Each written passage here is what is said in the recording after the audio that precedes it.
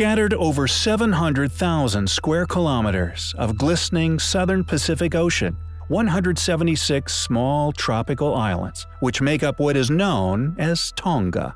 And one, it seems, was chosen for the location of a rather amazing ancient structure. One of the most mysterious megalithic monuments in the world, an ancient trilithon known as the Megalith Gate of Hahamunga. The mainstream academic explanation for the site is as follows. Hahamunga is a megalith trilithon that was built around 1200 AD, built by a king of the time as the entrance to his royal compound, Heketa. As with many intriguing and confusing ancient structures upon Earth, if you dig further than mainstream attested views, you will often unearth another opinion, often suggesting a far longer, far more astonishing tale set much farther back within our past. And the Tonga Gateway is no exception. Although mainstream archaeology, through native folklore and currently accepted chronological knowledge of the previous inhabitants of the island, suggests that the Tonga Trilithon is but a mere 800 years old. There exist three rather large problems with this conclusion. Until, of course, erosion inevitably takes hold, drawing a line between a discernible archaeological feature and an apparent geological one. The Tonga Gateway now consists of 3 coral limestone slabs, each still weighing in at around 40 tons. 3 rather large elephants in the room for mainstream archaeology. Like with all other trilithons dotted around the world, the documented primitive capabilities during modern historical timelines will continue to demonstrate a lack of credibility to the school-taught fanciful tales given for their construction. On the contrary, these sites indicate a once far more capable civilization left somewhere within Earth's very distant past. For example, there are many legends linking the Hahamunga Gateway to Maui. As William Corliss astutely put it, Maui is but a label, slapped upon everything found within the South Pacific which cannot be explained." End quote. Additionally, to disassemble the phony public narrative further, Corliss's own research, other explorers of the island, along with Eric von Daniken's compelling and comprehensive studies of the island, found that islanders, although willing to tell tall tales to tourists, lacked any reasonable replication skills at a later date. Put simply, they were lying. Indeed, although they spoke of a king some 800 years ago, the massive stones, being a gateway to his Heketa, after extensive exploration of the island by many people, especially behind the gateway, which the entire site is seemingly focused in on, no trace of a Heketa has ever been found. Some specialists who have studied the erosion patterns upon the coral stones have come forward with claims that the Tonga site is a ruin far older than currently thought, and that although the stones are rough in appearance today, they were much larger and also smoothly cut into squares using an unknown ancient technology. This, some claim, may have happened as far back as 10, maybe even 100,000 years ago. Was the Hahamunga Gateway some form of ancient stargate? Why place it exactly where it is? Why build it exactly how it was built? Who would go through such effort of transporting many 40-ton blocks of coral to this small island, then somehow constructing this once enormous and mysterious structure aligned as a gateway that led to nowhere? Or did it? There are many ancient mysteries still to be unraveled within ancient Egypt, and although they are rarely academically shared, the basalt floor found upon the Giza Plateau, being one such feature, located at the base of the Great Pyramids, possess some of the most compelling fragments of ancient advanced machinery anywhere on Earth, let alone Egypt. Additionally, there does indeed exist other areas upon the Giza Plateau that also exhibit these unquestionably compelling fingerprints left by an as yet not understood ancient advanced technology. One such place, known as Abu Ghorab, is a place that many alternative researchers assert could have once been some sort of ancient stargate. Originally built as a sun temple, constructed to represent the ritually vivifying power of the sun god Ra. It was one of 6 temples built upon the site. However, only 2 have been identified, Uzurkov and that of Nayusera. At the base of the site, at the western end, an enormous obelisk has also been unearthed, which, according to experts, symbolized the resting place of the sun god Ra. The obelisk's base is a pedestal, with sloping sides and a square top. It is approximately 20 meters high and is constructed of red granite and limestone.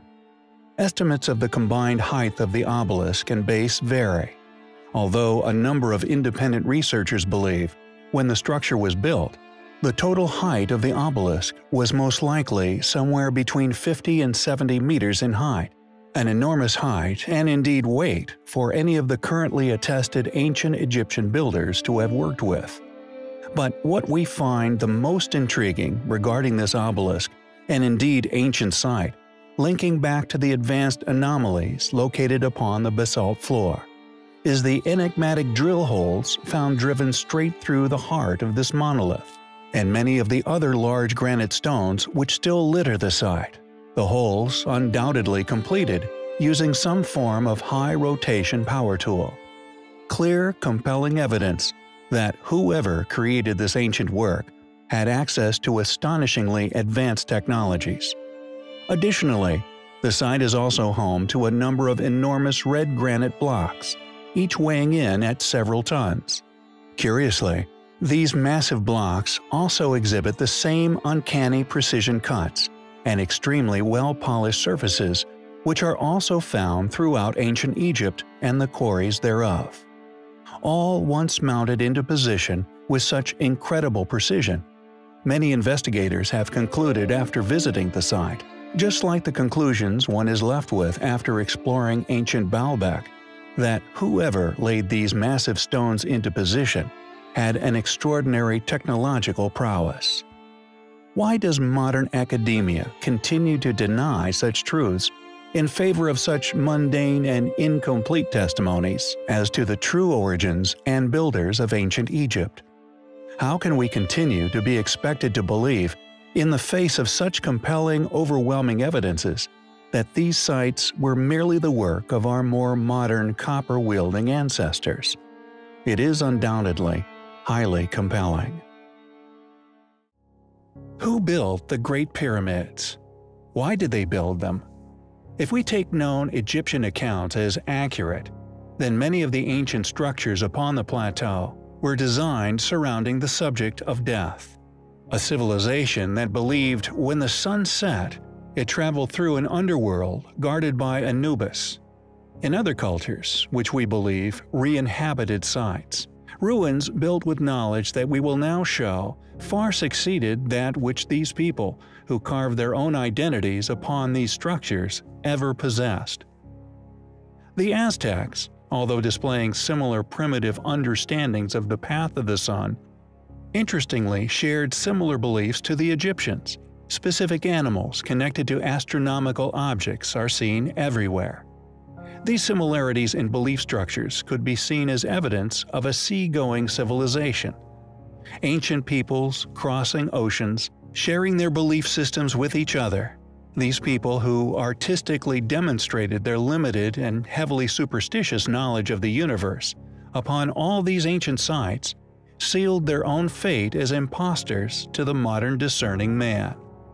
Once one begins to explore the unbelievable accuracy, the astronomical alignments, the seemingly impossible feats of block placements, you are seemingly presented with a controversial truth.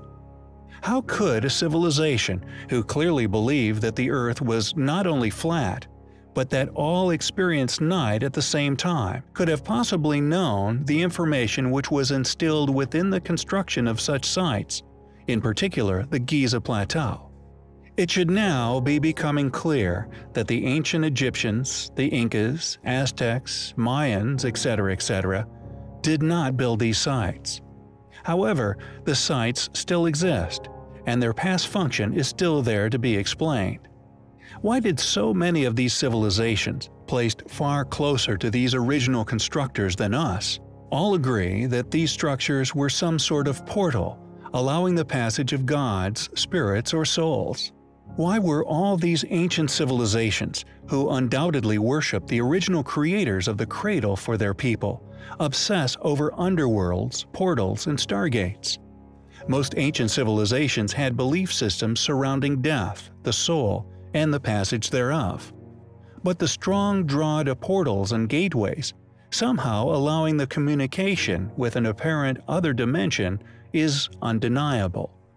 It seems so strongly entwined with these ancient people's beliefs that these civilizations may have been aware of something regarding these amazing structures that we are not.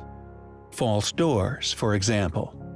These doors to nowhere can be found all over Earth, yet interestingly, they are only found amongst the same uncannily astonishing stone cutting, which we are so often noting as indicative of a lost knowledge. Why were these doors created? Have they always led to nowhere? Or was there something extraordinary, once triggered by this precise web of ancient structures, all mysteriously aligned upon our planet? A function so many of these ancient civilizations were completely obsessed by.